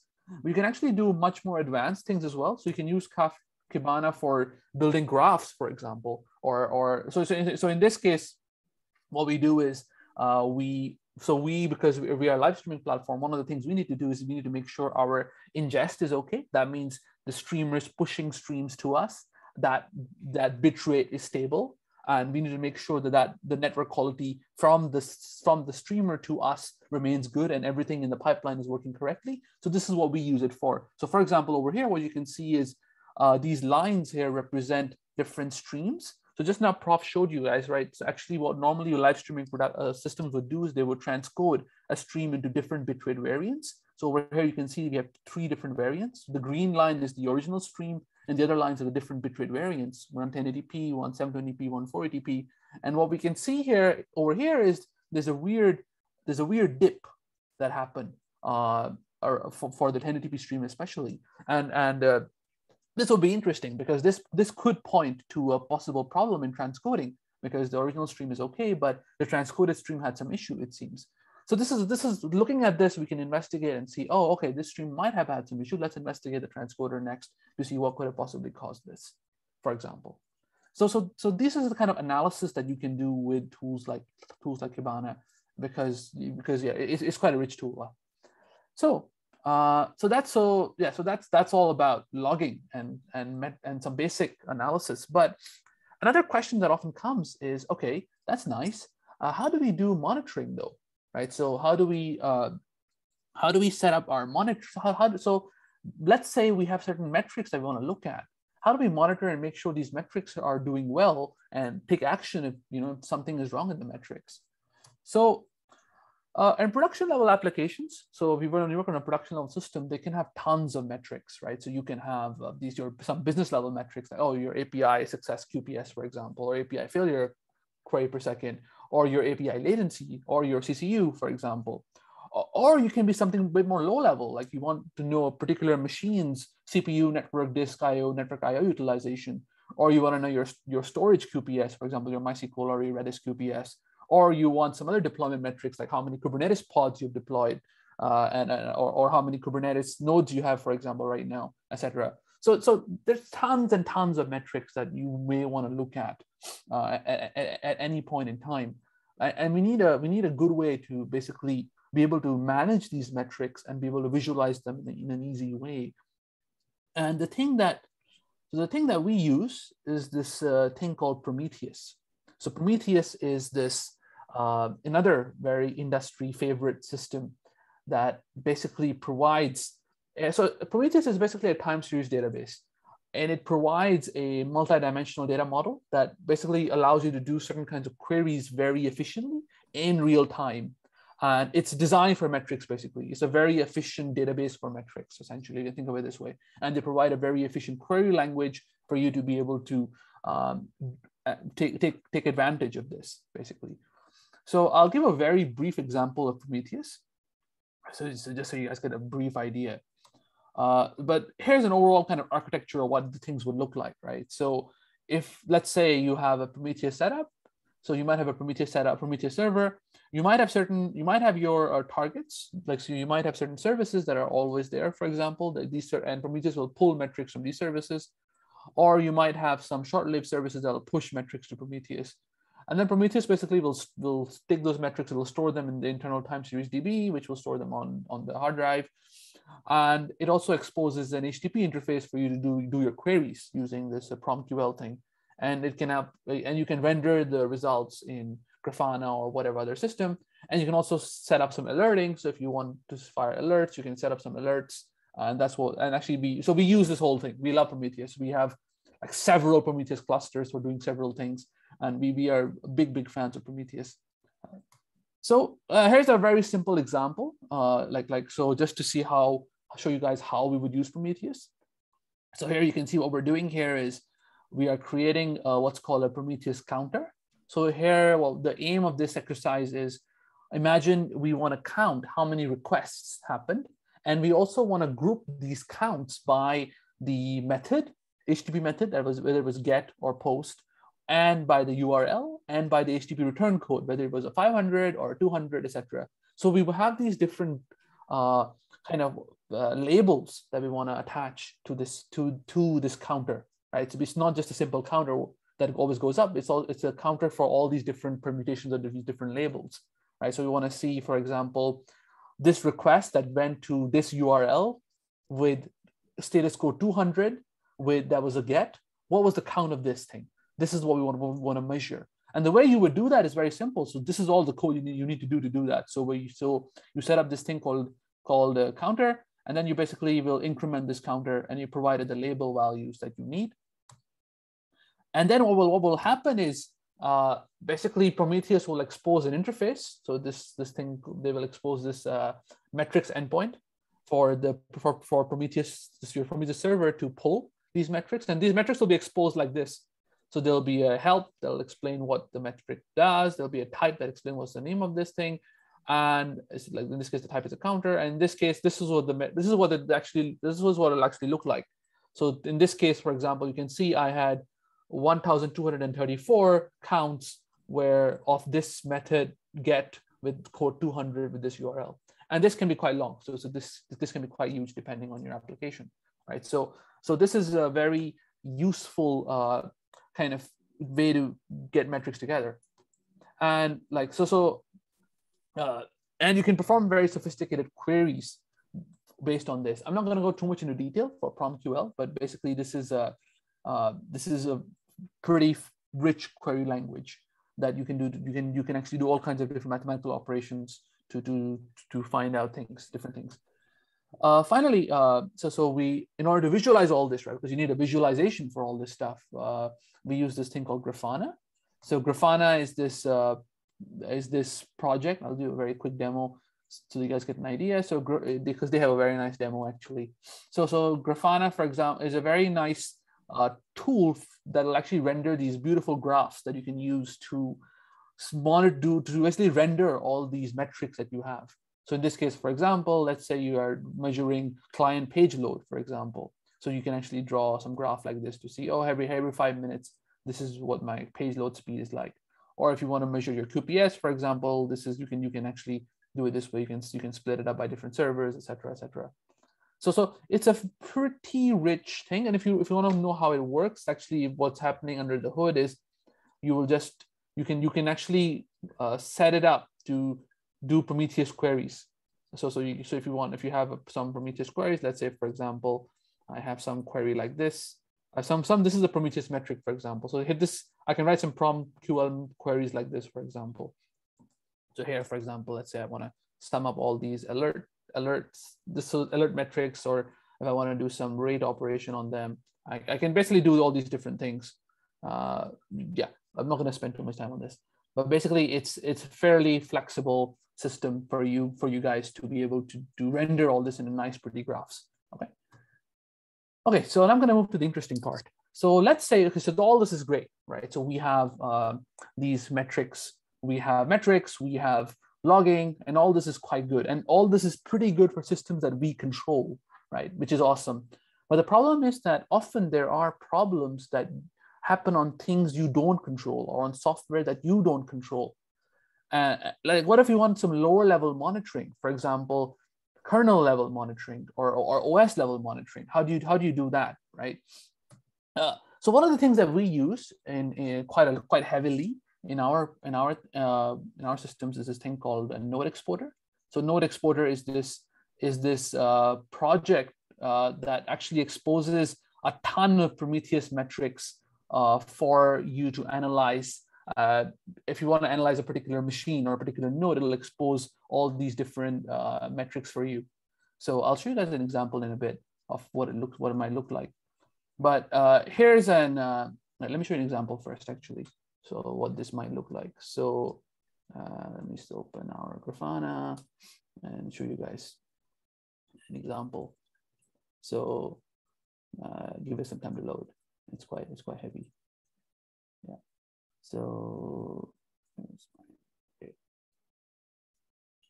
So here's an example, right? So here's an example of a node exporter, for example. So in the last 1 hour, we can see a ton of metrics on this particular machine. We can see CPU utilization, system load, disk usage, etc. So all our basic metrics. One of the things that we're interested in is CPU by core, because sometimes single-threaded applications can block on one core, and you want to find out when that happens. The thing that I'm going to share next about is something I'm going to go a bit low level on the Linux networking stack, because that's my I love talking about networking. So we faced several interesting problems because we were dealing with live streaming, and live streaming is quite networking heavy. We faced several interesting problems in networking. So this was an interesting issue we were debugging a few days back. So the context here is, so this is the node exporter, for example, for on a particular machine. This machine was running NSQ, which is a message queue as well. And what we observed was that under very high load, we were having a huge number of timeouts when basically when our load was high. And we couldn't find any errors on NSQ. We couldn't find any errors on our side. So definitely it's a lower level kernel level problem, right? So what's going on? So we wanted to dig into that, right? And what we observed is, so if you look at the network stats over here, for example, one thing you can see here is this red line here is the total number of TCP connections, TCP sockets that are actually allocated. And you can see there was a sharp increase. This is due to the load test. But what we also noticed is that this green line and blue lines are retransmissions. We also noticed that when you increased the sockets, there was a huge spike in TCP retransmissions, which is interesting, and which would also explain why we saw timeouts. Because the way TCP works is if it can't send a packet, it will retransmit it based on a timer. And if your timeout is less than the retransmission, you'll miss the retransmitted packet and you'll just time it out. Normally, because we are within the same IDC, the timeout will be quite short. That was causing our timeout. So we found the first problem. Okay, the timeouts are being caused due to retransmissions. Something is going wrong, definitely. Something is wrong in the Linux kernel TCP stack. So the next question was, okay, what went wrong? What happened when the load was high? So what we did was then we looked at the TCP, we looked a bit at the TCP implementation, right? So we tried to think, okay, what can go wrong? So what happens is when you suddenly have a surge of a very large number of connections, TCP has this thing called, the way a TCP connection is established is you need to send a SYN packet first, right? So you send a SYN packet, then the other guy will send a SYN-ACK, then you have this three-way handshake, right? So after you send a SYN packet, you are in a queue internally inside the Linux kernel. So it has these two different queues. One's a SYN queue, one's an accept queue internally. The problem that happened for us was that became to realize was that our default TCP stack parameters, the queues were too small. And what that causes is it'll cause the kernel to drop packets. And that is what we were observing over here. So the kernel was dropping packets, which is why there were retransmission spikes. And so the root cause of the problem was our network stack wasn't configured correctly for this kind of load. And we fixed it by tuning those TCP parameters. That's the end lesson. But the key idea here is that this was a pretty low level issue. You can't debug this and an application level metrics. You need these kind of low level metrics, right, from the system. And over here, these TCP metrics that Node Explorer uses it actually uses kernel level metrics that are available. So a lot of the metrics here are based from netstat, basically. So we'll run netstat, which if you guys are familiar with, is this tool that's provided by Linux, and netstat will give you these summaries basically. The problem is that and there are different tools for different things. So if you guys like your low level stuff, and if you guys are interested in this kind of low level kernel level optimizations, there are different tools for different parts of the system, right? So if you have a machine, right, if you have a machine, there are many different subsystems. There's the CPUs, there's your CPUs, there's your network stack, your device, your hardware, application layer, your file systems, etc., etc. There's a whole ton of things, and there are different tools to analyze all these different aspects. And most of the time, the tools provided on the system are usually enough for you to be able to get some idea, but sometimes it's not. So in this case, for example, we're looking at TCP stack, right?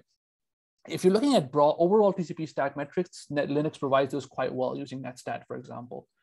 But the problem is, if you want to go a bit deeper, right? Let's say, for example, you want to monitor retransmissions per IP address, right? You want to see how many retransmissions happen for a single connection, and then I want to group that by something, let's say by ASN or something, to see, hey, why is this particular network weaker than other networks, for example? You can't really do that out of the box. You need to build something for that. And this is not simple. Now you're going into, now you need to modify the kernel somehow. So how do you do that, right?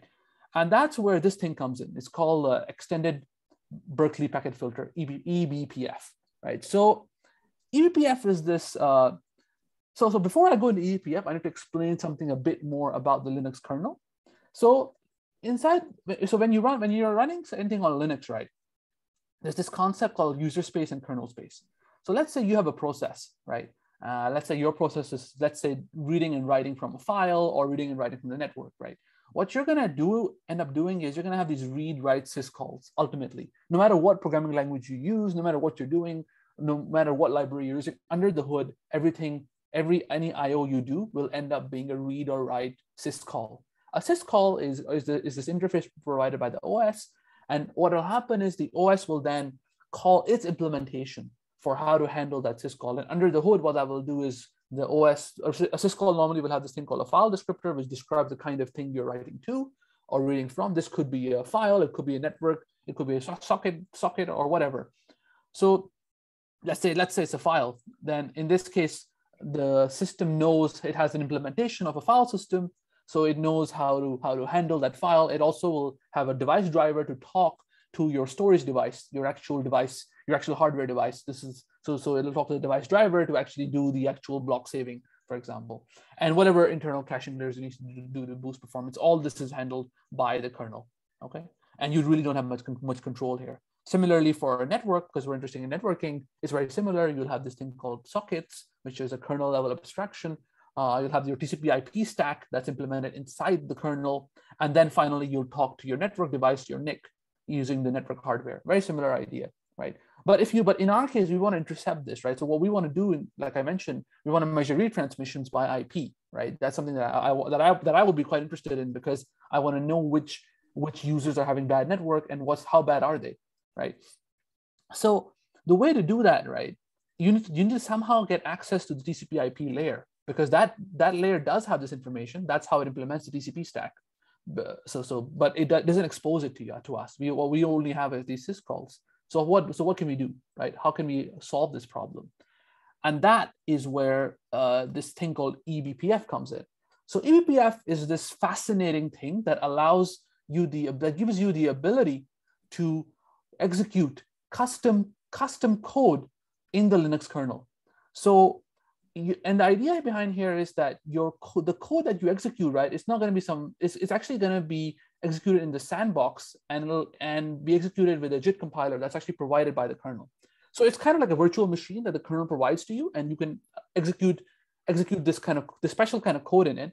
The code is a subset of C basically, but it's a very strict subset, and it will run through some verification steps. So you can't do arbitrary things like access random memory, because you're running a kernel space. You need this kind of extra layer of security. That's why it has all these layers, and that's why it's got a limited subset.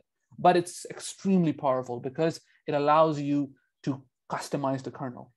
And just to give you an idea of how it works, or what kind of use cases we would have around it, right? So what we can do with it is, in our case, the main thing that we are interested in is observability. So what we can do is we can basically use an eBPF SDK. For example, they have an SDK for Golang, for Rust, whatever you're interested in. You can integrate that SDK. You can write your eBPF code, and then you can send that code to the kernel for it to be run on the JIT and the verifier, and basically do your monitoring. And to give a slightly better idea of how that works, so here's a very quick example. Here's a very quick example how it works. So your eBPF programs will normally be event-driven. So they are run whenever the kernel will pass a certain hook. So there are some predefined hooks in the kernel. So these include things like the kernel system calls, all kernel functions that are implemented in the kernel, and kernel trace points and kernel network events, etc. There's lots of different hooks that you can attach these on. For example, this is like the classical hello world for eBPF. So I don't know if you guys know this, there's a syscall called execve. This is called whenever you start a new process. So let's say what you want to do is you want to trace all the new processes that are being launched on your system, right? Let's say you want to log them or something, or you want to, let's say this for security reasons or for audit or whatever. The way you can do that is you can actually hook on this execve syscall, and then you can execute some custom code. So here the custom code that we're trying to execute is it'll get the PID, and it'll get the command, and then it'll actually submit that to this event buffer basically. So we can execute this code, and this code will actually execute in kernel space, which is amazing, because we finally get the ability to customize the kernel. So how the compilation works is quite interesting. So normally if you write your eBPF program, what you will do is you will compile it using Clang. So Clang has a target called BPF. It's quite simple. You just Clang target BPF your C code, and it'll produce your eBPF bytecode, so that you can then pass to the kernel to load and verify and then run. Okay. So normally the way to do this is there are some main libraries. So the way we would do it in production. So currently I'm working on a system to do this, for example. So the way I do it is we'll use the Go library, for example.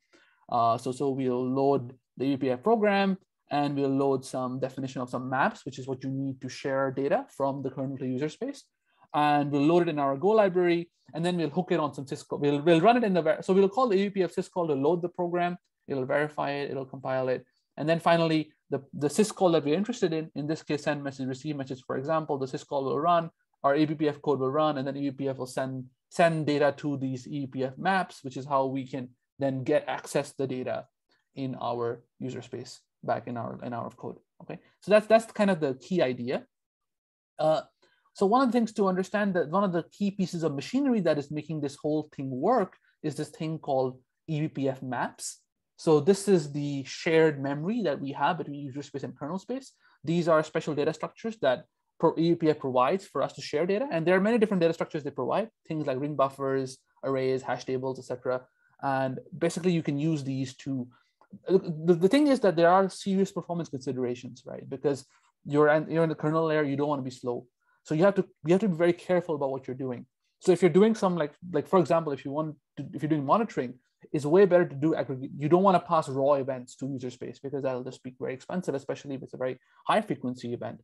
So what you would do instead is you could do some aggregation in the kernel layer, which will be fast, and then you can send the results of the aggregation to user space, so that you don't have too much back and forth happening.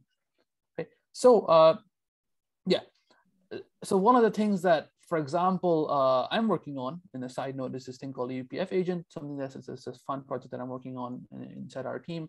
And the thing that we're trying to do here is basically like what I mentioned. We're trying to monitor TCP. We're trying to monitor TCP states and TCP level metrics, but and analyze them in a better way, basically using this system. I'll do a very quick demo for eBPF because I think it's quite a fascinating technology. So I hope you guys can see my screen, and what I'm going to do is let me just run this. So I hope you guys can see my text. So I'm just going to run this. I'm just going to run this simple eBPF program. It's not a very complex one. Sorry, 1 second. So it's basically this program will do exactly what I want to do, sort of, but so what I want to do is, let's say I want to do, hold on, sorry, what's it called? TCP tools. Okay, yes, TCP. So what I'm going to do is I want to measure TCP retransmissions, for example, right? So, and if I want to measure TCP, if I want to see TCP retransmissions, here's something I could run on this server, for example. So what this program will do is it will actually record all the TCP retransmissions that are happening and give me the IP address for all those retransmissions and the TCP state that they were in when they happen. So here's what's happening here is these are literally some packets that are being retransmitted and they're happening on these IPs. And I can actually then find out more things about these. So similarly, if I want to measure things like, okay, what's my round trip time, for example? Right, so let's say I want to measure in live streaming sense, for example, let's say I have lots of users connected to my server and I want to measure what's their latency to my server, right? So I can use this other tool called TCP RDT to do that. And here's a simple example. So this will draw a histogram of how many microseconds was their RDT, for example. So in this case, it's mostly between 16 to 32 milliseconds, which is quite nice. So yeah, I hope that's just a very small, brief demo. I can show you guys the code of how that works later on. But this is the simple like eBPF things that you can do with the kernel because you have access to the kernel state. Okay, I think that's all that I have. So do you guys have any questions at this point?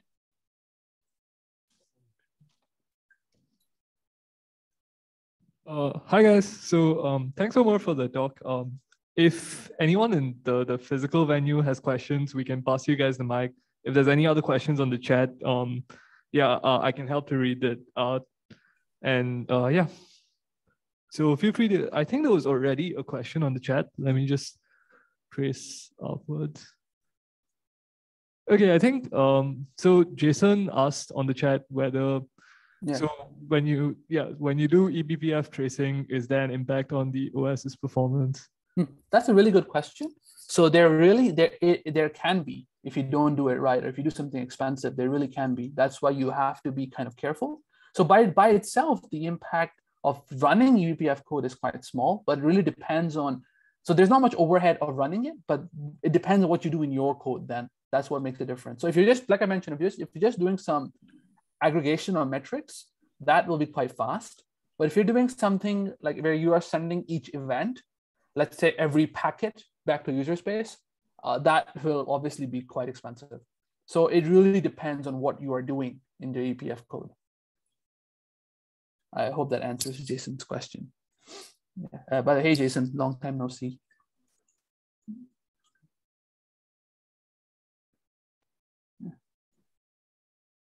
Okay, so there's a question by Suji. Sorry if I mispronounced.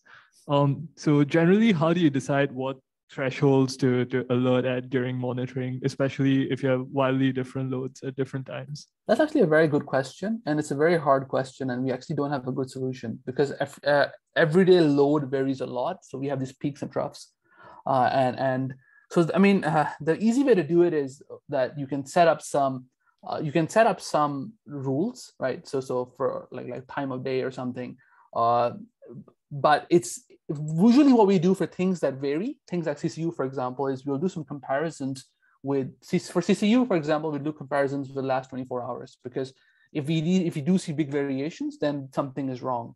So usually there are certain patterns you can look at. So for traffic patterns, usually time is a good thing. So time is a good pattern. For example, weekend load might be higher than weekday load. So you can compare your current load with your load last 7 days ago, for example. That's usually, and that's just a factor of how humans behave, right? Because humans tend to behave differently on weekends. So normally that's how we do alerting for that. So we have a CCU alert. If our CCU drops below, say, 10% compared to yesterday's CCU in a particular region, then we will get an alert and we'll look into it. We'll try to look and see what's going on. What was the problem? But in some cases, it's not that simple as that. So sometimes we do have some false positives, and these can be a pain in the ass. And there are some fancy ways to solve this. You can do some machine learning to train some models that will actually do this for you. So yeah, this is actually quite a deep topic. Yeah, but I hope that answers your question. Yeah, guys, are there any other questions? Yeah.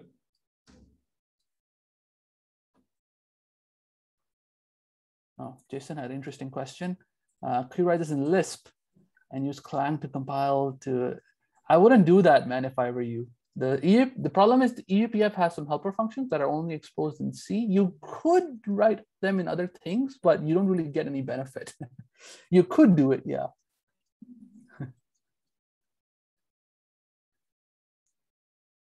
All right. Cool. Any other questions, guys?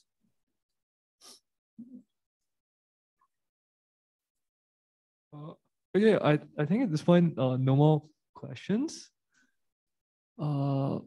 Yeah, if there's no more questions, then yeah, we can wrap up. Thanks so much, Omar, for giving no this worries, guys. Thank you. It's super fun. Yeah. And yeah, thanks to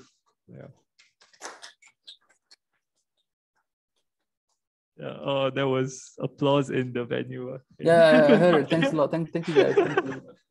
But yeah,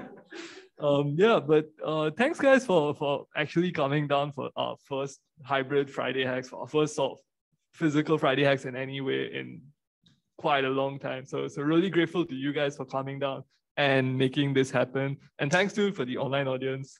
And yeah, y'all can clap if you want. Okay.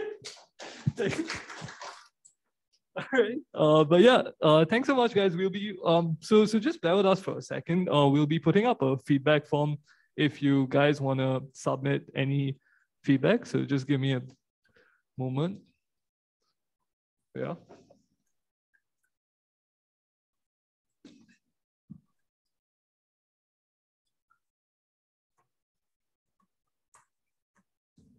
Yeah.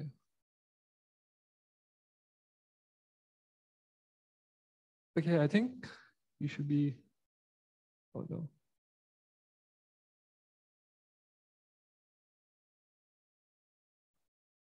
Yeah, so if you guys can fill in the feedback form to offer any feedback on the session, especially since this was our first round of the hybrid format, yeah, we'd appreciate that. But otherwise, thanks guys for coming down. And we hope to see you again for next week's talk. We'll update you whether for every week, it kind of depends whether the speakers are available, if we can hold like a physical or online talk. So we'll update that in our publicity.